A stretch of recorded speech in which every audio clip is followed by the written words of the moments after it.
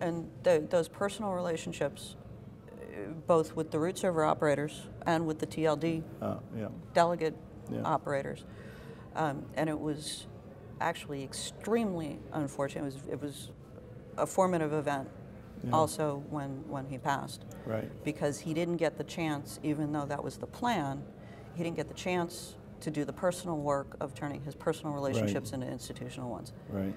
And there was a great deal of trouble and discomfort and distrust that followed from the fact that he wasn't able to be part of that process.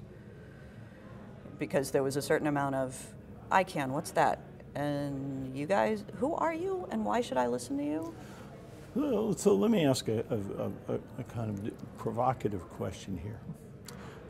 So it's extremely unfortunate, no question, that John passed away sort of on the eve of the formal start of Icann. Right.